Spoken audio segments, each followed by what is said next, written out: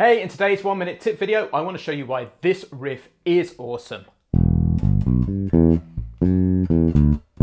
That, of course, is Beat It by Michael Jackson, and I love it. Now, it's based over two chords, an E minor chord and a D major chord, and it does two very clever things within it. So the first bit is based over an E minor triad, and what it does is exactly what you'd expect. So it goes up, the first three notes are an E, a G, and a B like that.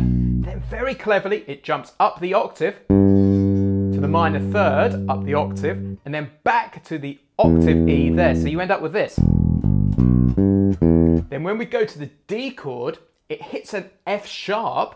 So you have an alternate root on the first beat of the bar, then down to the E, like that, and then down to the D. So you end up with this.